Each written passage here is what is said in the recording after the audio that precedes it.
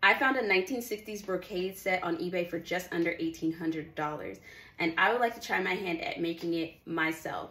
So in this video, we'll be making the dress portion of this outfit. If you want to see me make this in full detail, check out the full-length video on my channel. The pattern I'm using to make this dress is McCall's 5782, and it was copywritten in 1961. The original dress is a less form-fitting shift dress, and I wanted something that would fit closer and make a more dynamic effect with the outer coat.